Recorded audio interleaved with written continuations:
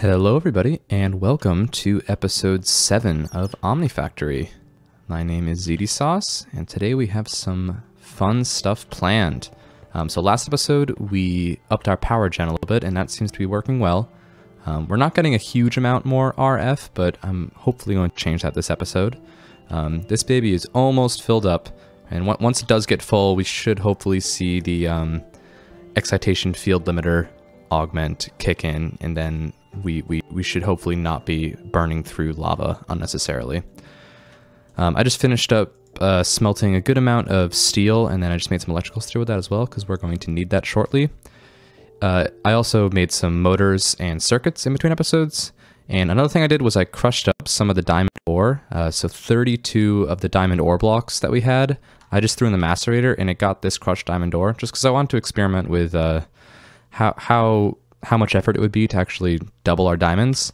And I thought it would be a little bit easier than this, but it looks like what we're going to have to do is, probably the easiest thing to do is just make the impure pile of diamond dust with the hammer. And I thought we'd be able to just smelt that up to make diamonds, but we actually need to centrifuge that. And then we get the diamond dust, and then we still can't just smelt it, we have to actually autoclave it. So we'll need 2 more machines before we can actually use this crushed diamond ore, but I'm sure I'll get to that soon enough. So the first thing I want to do today is to work on getting this hardened upgrade kit to put on our magmatic dynamo. So this just needs a good amount of Invar and then a block of electrical steel. But this Invar gear cannot be made like how we were making iron gears and wrought iron gears. How we're going to do it is actually make this mold, and then we can just combine Invar and the mold in an alloy smelter, and it should make the gears that we want. So we're going to need a good amount of Invar, so let's get started with that. There's actually a quest in the book right here called More Materials. So we already have nickel, that's just found in the world naturally, but we're going to need to get some Invar and some Cooper nickel. Cooper nickel is really important. We're going to need this for to make the blast furnace. We're going to need a lot of it, and that's just copper and nickel, I'm pretty sure. So we can get a little bit of that going. We don't need that much for this episode, but let me just get one or a couple just to complete the quest and to show you. Yeah, there's one. So yeah, we'll be using this to make, how does this work? I think we're going to use it to make wires, and then the wires I think have to get doubled, and then we can make the coils. And we're going to need 16 of these coils to make our first blast furnace. So we're going to need a lot of this stuff. I think it comes out to 2 stacks of Cooper nickel. But yeah, we'll be saving that for later, so I can just store that for now. The other new alloy that it has us explore is Invar, which is just, I believe it's what? Yeah, iron and nickel. And we are going to need a lot of that. So let's get a bunch of that going. So this should give us 2 stacks, if I'm not mistaken, or a stack and a half, because I think we get 3 per. Yep, 3 per. So yeah, we're going to need 4 different gears for this, which is 8 each. That's 32 Invar here, and then another 4 for the plates. So we're going to need a good amount, but it does go quickly because it's 3 at a time. So I'm going to get 4 of these compressed into plates right now. Hey, we completed the quest. And then in the meantime, excuse me, I'm going to take my hammer, and I'm going to need a file as well, actually. We want to make a gear mold. So the normal gear mold, it's the hammer next to it. And these are not shapeless. There's a bunch of different molds you can make. If I press the uses for this, so basically using tools in a bunch of different locations will get you different types of molds. But first things first, we need to make this empty plate. So that's just a hammer and a file above 4 of these steel plates. So I can do that. And then, not that, we get our gear mold right here. And I believe that's also a quest, correct? Yes, it is. So I can get my pennies from this and from here as well. And we'll be using a good variety of molds for different tasks. It's nice for the alloy smelter. Okay, I'm going to stop doing this for now, and then just so we can get some of our... Oh, I actually think we need 32 exactly, right? It's 8 per, and then we need 4 of these, and this takes a decent amount of time to smelt down. So once that finishes, though, we should have our 4 gears and our 4 plates, and we should be good to make this. We just need a block of electrical steel as well. Cool beans. Now I can throw a good amount of this stuff away. Actually, after that finishes, I'm going to... oh, nice. I didn't know I didn't have that quest. I'm going to get more Invar cooking because Invar is used a decent amount in this pack. Nice. So in the meantime, completing this quest actually opens up the direction I wanted to go today. One of the directions we want to go eventually is Blast Furnace Fun. This is a pretty big one to do. We're going to need, I think this is made out of steel, right? Oh no, it's Invar. Yeah, so we are going to need a ton of Invar. And but the direction I actually want to go is to work on getting this first tier 2 circuit, so otherwise known as a processor. And that should open up getting an assembling machine, which the quest might have popped up for us now. No, not yet. But I think, yeah, the quest in the early game tab, so we might complete our first early game task, actually, if we do this correctly. So, to do that, though, we need to get a tiny pile of gallium dust. And it talks a bit about the best way to get this. There's a couple different approaches, but I'm going to go with what they recommend, which is sphalerite, which, yeah, usually spawns with zinc. The only issue is, to get the sphalerite dust, I can't seem to find a way to do it without having a centrifuge. So I think what I'm going to do is just make a centrifuge. That should be easy enough. I think we have everything. Yeah, I made a bunch of motors and circuits in between episodes. So I think for that, all we really need to do is just make a machine casing, turn that into a machine hull. Is that it? I think that might be everything, actually. That was a lot easier. And then we just got to grab some of those tin cables. Cool. We have another machine. I'm assuming that's a quest as well. Nice. So basically the centrifuge, what it does is it takes in a material and it breaks it down to the materials it's made out of. I believe that's kind of the gist of what it does. Oh, wait, that's our first early game quest, actually. All right, we are past the beginning officially. We've made it to the early game. But yeah, so what we're going to want to do is basically get this impure sphalerite dust. Where is it? Impure sphalerite dust, which is just gotten from macerating sphalerite ore and then using a hammer on it. And then we can centrifuge that into sphalerite dust and get our gallium that way. We can also electrolyze the sphalerite dust further and get more gallium if we want to. Yeah, and that's kind of the gist of what we're going for. But first, we're going to need to macerate some of this sphalerite. So I'll throw some of it in here. Let me clear out my inventory a bit in the process. And while that's working, it looks like we have our 4 Invar gears, which is nice. And we have our 4 Invar plates. So let's make this hardened upgrade kit. And another quest complete. So yeah, it looks like this should add in an extra 50%, so we should get bumped up to 90 RF a tick, I think. Yes, so that's very nice. Even more important though is that we get these 3 augmentation slots. So there's a few things we can do with this. I think what we want to get is an not excitation. There's a... Here it is. We want to get this eventually. We don't quite have enough stuff. I think sterling silver is the main thing blocking it. We're going to need... It takes a lot of power to process this and a lot of time. The dust is pretty easy to make, though. But once we get that, we should be able to make some of those upgrades, and that will increase the efficiency a lot. There's also another augment that's... isentropic reservoir. So this is really good for magmatic dynamos. It basically lets you... push water into it as well, and then it like doubles or even more. It bumps up the RF per tick a ton. But I don't know if we can get protheum. Actually, wow, that's a lot easier to get than I thought. Cool. So yeah, so that seems like something we can actually definitely achieve. I actually did not think this would be possible this early. But if we run into power issues, that is something we can absolutely do. But we're sitting at almost 10 million RF a tick, or not RF a tick, 10 million RF total. And my Steam Dynamo is off right now. That's okay. I can kind of use that as an extra boost if I ever need it. Actually, since we're not using it, I might as well be a little bit more efficient with my fuel. Cool. So I'm hoping that we finished macerating at least some of this sphalerite ore. And now if we take our hammer, oh, we have our hammer on us, and we should be able to just, knock that down into impure sphalerite dust. And now if we centrifuge that, centrifuge also takes a good amount of time and a decent amount of power. We should be able to get our gallium that way though. And once we have our gallium, I think we should be good to go ahead and make our processor. And the reason we need gallium for the processor is because we need to make this diode.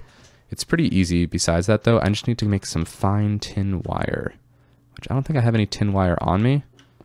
So let me just grab a couple pieces of tin and throw it in the wire mill. Oh, I'm also gonna get this, oh, I'm making an iron gear. That's okay, I'm sure I will use that soon enough. Should have taken the gear out first. Cool, yeah, we got some gallium and also some sphalerite dust. Just rocking through these quests right now. Clear out the inventory a little bit. This chest is getting full. Gonna have to move on to applied energistics relatively soon. Okay, get this random iron gear. I am sure it will be used soon enough. All right. Where was I? So we got this stuff going. Oh yeah, we need to get more fine tin wire. And once we get that, we should be able to make, let me collect the reward for this. We should be able to make the processor easy enough. This is also going to open up the pyrolyse oven, and that is good to get some of the circuit boards that we need to get to our next level of circuits. And there's actually a nice little chart that kind of displays how circuits work in GregTech. Let me see if I can actually pull that up really quick, because that's pretty helpful to help visualize how the progression works in this pack. Yeah, let me pull that up really quick, and I'll be right back. All right, hopefully this should work. I don't have, it's my first time actually ever setting up my recording software to record something other than Minecraft. But yeah, this is a nice little chart that you can see the different levels of circuits. So far we've only made this tier 1 basic circuit, and the voltage needed to craft is basically the level of assembling machine that you need to make it. So obviously we didn't use any kind of machine to make these first 2 circuits, but moving forward, circuits can only be made in the assembling machine, which is what we're working towards right now. So once we have that assembling machine, we should be able to make all of these 3 levels of circuits, and the different levels of circuits can basically make more complex machines. And like you might need, or for a lot of like let's say the MV machines, we need a tier 2 circuit of any kind. So for a lot of the machines we're making, you might see the recipes like cycling through these 3 types of circuits. And obviously we can only make the manual, but once we have our assembling machine, it's a lot cheaper to make the LV version of the circuit. So we'll be like preferring to use those. And then of course, when we have MV, that's the cheapest. So generally it's best to use like these edges because you can make 4 or so at a time for not that many resources. So these circuits are preferred, and then the processors are a little bit more expensive. Then these processor arrays can get very expensive, and then the mainframes are even more expensive. Like this mainframe will probably take a bunch of like probably 16 in total of these circuits. So it gets very expensive if you are not using the new assembling machines, and it also kind of pushes your progress forward. So I might bring in this image from time to time as we progress through this series to kind of show where we're at in the progression. But obviously, right now we are very much in the beginning. All right, and we are back. That was good because it also gave us a chance to smelt up all of our invar. So I can put that away for now. That should be a good chunk of invar to start us off. We have a stack and a half, although we'll definitely be needing more in the future. Actually, I might as well get a bunch of copper nickel working as well. The alloy smelter is used a lot, so I feel like it's good to have that running as often as you can. All right, so we got sphalerite dust, we got gallium dust, and we have our centrifuge already. So now we want to make this diode. We made our fine tin wire, we have that. What else do we need? A few glass panes. So let me just make a set of those. And then I think it's just like this. Where did our gallium go? Here it is. And then if we just, or is it the other way around? It is the other way around. If I can figure out how to do this. Cool, and that will get us a bunch of diodes. 32 is definitely enough to start us off. And we don't need this stuff now. Look at how many pennies we got. That's adding up quickly. Cool. So now that we have our diodes, I think we should be able to jump into this primitive processor. So yeah, it's going to take the diode we just made, 4 circuits, and then just some red alloy and wrought iron plates. It's really not too bad.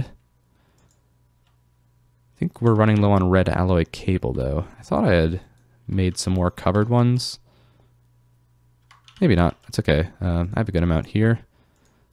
Just get some rubber.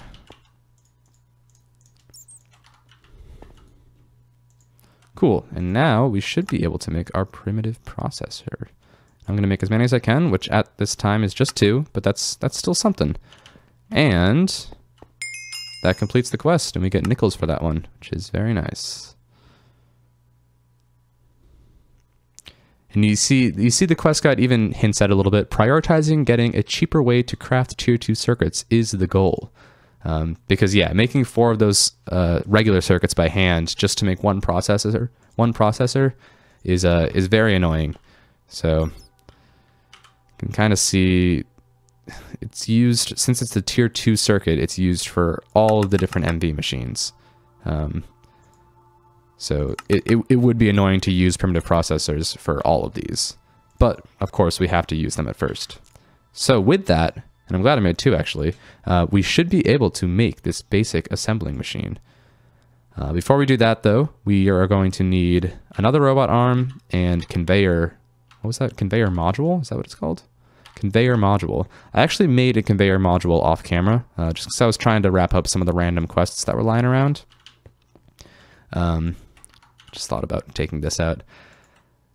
So we just need 1 more of each. The conveyor module is pretty easy to make. I think I have it saved in here. I do. Yeah, it's just rubber, a tin cable, and a couple motors. So we just need 1 more of those. What am I missing? Cables? Okay. And then we need to make another robot arm, which is the more complicated craft of the 2. So for that, we need a circuit and 2 motors and a piston. So I think we have enough motors. We're just going to turn one of those motors into a piston, which we're going to need wrought iron gears for. Now, can I use the mold that I just made to make these wrought iron gears? I can, but it's actually a little bit cheaper to do it by hand because we can get 2 rods per here. So I'm just going to do it that way because I'm being stingy with my wrought iron. So let's make some more rods, and then we should be able to use the rods and plates to make more gears. In here, I have that recipe saved. We already got a screwdriver in there. So yeah, we're just gonna need 1 of those, and then we're gonna need a couple steel rods as well, and then we already have tin cables. So let me just get 1 more piece of steel. Let's live in over here.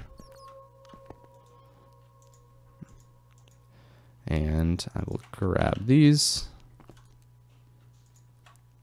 make a gear, and if I throw everything in here, yep, I'm able to get it. Cool. And I just need 2 of those. Actually, I'll just do it in here and save the recipe. I think this should be everything though. I think I left my circuits. Oh, maybe I am out of circuits actually.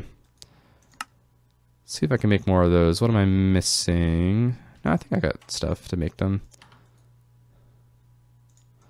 Do that, and if I do this, got the tin cables, I just need to get those 2 steel rods. Okay. and a second robot arm. Our work table over here is full. I was using this to craft a lot of mechanical parts for LV, but it looks like this is pretty much everything I wanted to save anyway. The robot arm is definitely the most complex of the subcomponents. So with that, I've got 2 robot arms and 2 conveyor modules, 2 of the processors. I just need a machine hull. And what else? Just a couple tin cables. And this is a big moment. We have our basic assembling machine. Quest complete. So, assembling machines are used all over this pack. So this is a pretty big moment. They let you do more complex crafts. A lot of the more complex pieces cannot be made by hand, and they need to be made by an assembling machine at a certain EU per tick rate. So all circuits, but like I was saying before, all circuits besides primitive need to be made with this.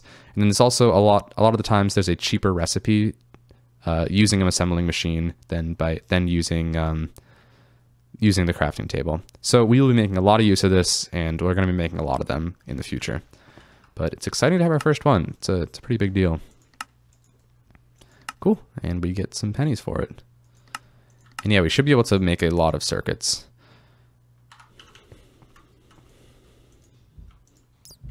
And clear out all this stuff. So I just want to look. So refined is the keyword for the next tier of circuit. Oh wait, no, it's not. It's an electronic circuit is tier 2, or tier 1, but you need LV assembling machines. It's kind of hard to keep track of. That's why that graph is so nice to look at. So to make one of these, we are going to need resistors, which we have, fine copper wire, which is easy to make, and then capacitors, which we have not made yet, and these phenolic substrates. And this is what we need that pyrolase oven for. This is where it gets a little bit complicated, and we start playing with liquids a little bit. We've already made these coated circuit boards. Those are pretty easy to make. But getting this phenol, we need to basically put coal in the pyrolase oven and steam, which steam is decently easy to get. And that should turn the coal into coal coke and then give us a bucket of this phenol.